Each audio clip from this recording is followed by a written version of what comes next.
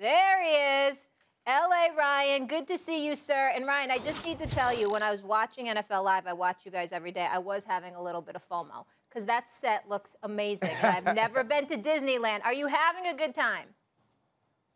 Listen, it's a great time. It's even a better time because I know that Stephen A. is still stuck on the East Coast. Molly, we wish you were out here. But for Stephen A., who wants to be in L.A., who wants to be in Miami, I'm glad he has to still be down there in the cold while we're enjoying this great weather. I thought the brother had love. I'm sorry, bro. I thought the brother had love for me. I just wanted to marinate on your face for a moment. And by the way, I didn't know pastors were allowed at Disneyland, that they showed up at Disneyland in the morning. Come on. But you know RC's clean. It's okay. Let's get to it. Ryan, I'm glad you're having fun. Say hi to everybody for me. I'm going to start with you, though, Stephen A., because we got a great quarterback matchup. And wait till we make our picks later in the show. And I'll remind everybody, my pick record, much better than his. Do your homework. I don't know. I need to do homework on that. I don't recall. Okay. I don't recall. Don't make me call. I know fantasy football you that. No, don't I know make fantasy me call. football with that. I will call Skip Bayless. I will call Max Kellerman. I will call all of them. And they will tell you. I have the receipt. Call them. Let's stay focused, though. You know. They've been victims, too, as has you. Oh, my goodness. But, all right. Who will be the better quarterback, Stephen A., on Sunday? I think it's going to be Joe Burrow. I think that Joe Burrow is going to be that guy because I think he'll make less mistakes. That doesn't mean Cincinnati will win the game.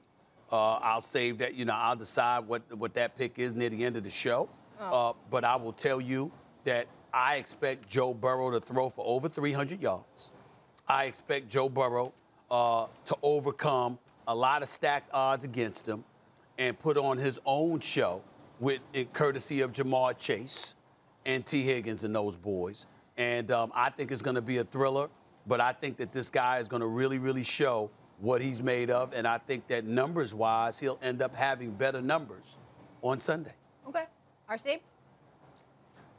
Listen, again, Stephen A. is wrong, but we're used to this. I just heard Big Perk eat him up on the conversation about the Nets and the 76ers. And I got to do the same thing right now. Listen, I want it to be Joe Burrow. I want Jamar Chase to have a great day. But Matthew Stafford has been playing absolutely phenomenal in these playoffs. And we did see some mistakes, but those mistakes, especially with the Jaquiski Tart missed interception, didn't hurt the Los Angeles Rams. What we have seen is him make huge plays to Cooper Kupp late in the game against the Tampa Bay Buccaneers, go for over 320 or 340 against the San Francisco 49ers, who we know are a great defense, and make play after play in the high red zone to Cooper Kupp. I think that when you look at who Matthew Stafford has always been, he was a Hall of Fame talent.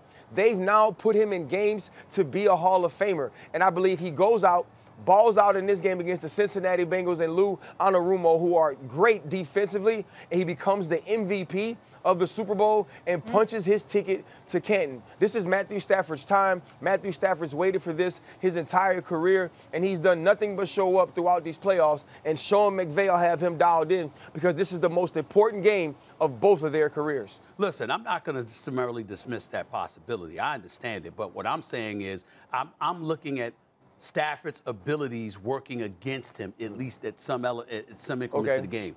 He is an elite quarterback. We know it. He can make any throw. And as Dan Orlovsky so eloquently put it weeks ago when he was playing for the Detroit Lions, because he has to remind us that he played for the Detroit Lions. I don't know why he does that. If I was him, I would hide the fact that I used to play for the Detroit Lions. But that's just me. Oh, 16, bro. I understand. That's what I'm saying. I'm just saying that he played for the Detroit Lions, and he talked about how he went up to Matthew Stafford one time and asked him, why does he make those throws? And Matthew Stafford told him, he said, because I can and you can't.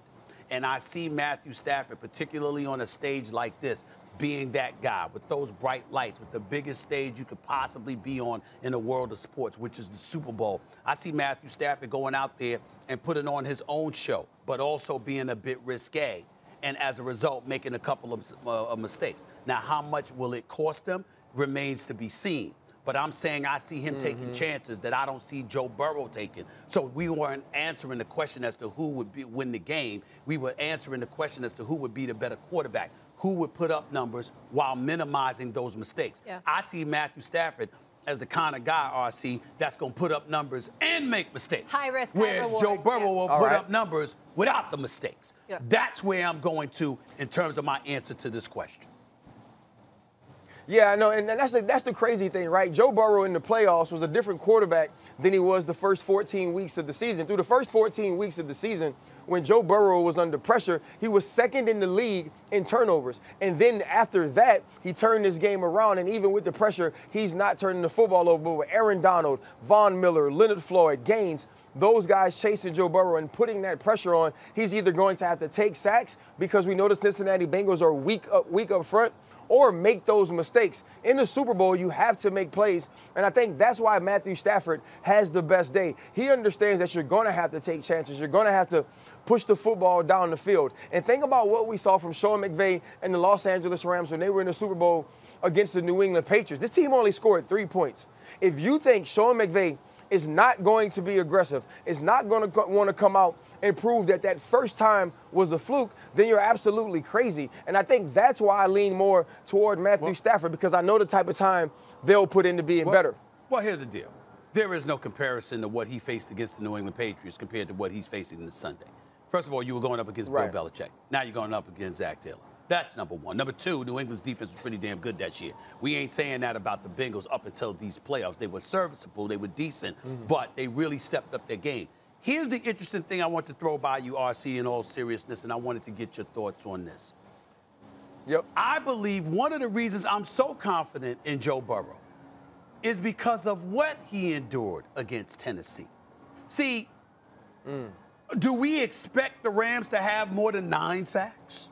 I mean, you know what I'm saying? I mean, he was slaughtered. It's hard Tennessee. to get more than 9, dog. It's hard to get more than 9. He was slaughtered against Tennessee, okay? But they still managed to win the game. So what I'm saying is, okay, there's a possibility he could get slaughtered again with Donald and Floyd and Von Miller and those boys coming at him, right? But somehow, some way, they can still find themselves in this game.